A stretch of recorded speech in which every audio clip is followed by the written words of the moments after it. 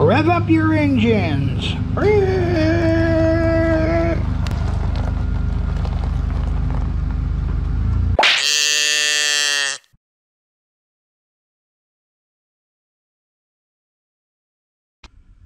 Well, I may not know who you are personally, but I know your type.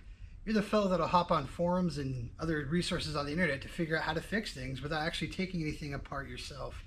Well, lucky for you, you got a guy like me to show you how to get it done. And today we'll be fixing this rear leaf spring. It's off the Bronco, but it applies to anything that has one of these suckers on the back.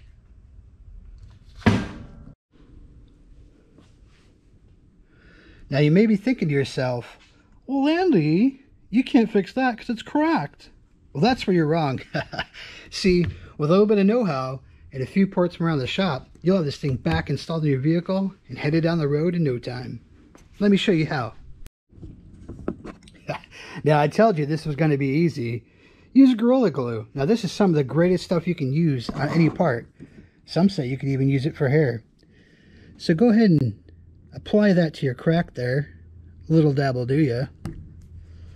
And that's going to bond together and hold this spring so tight, you'll swear you paid top dollar for some of those high-end springs.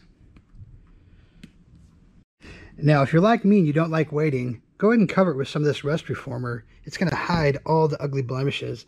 And if you have some of this laying around, go ahead and use some undercoating as well, because that's going to cover all of the bumps and cracks and make everything somewhat smooth again. Let's check this out.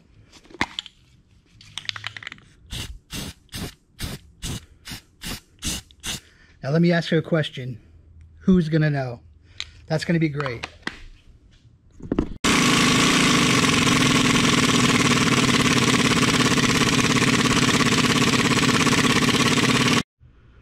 And there she is, all freshly installed.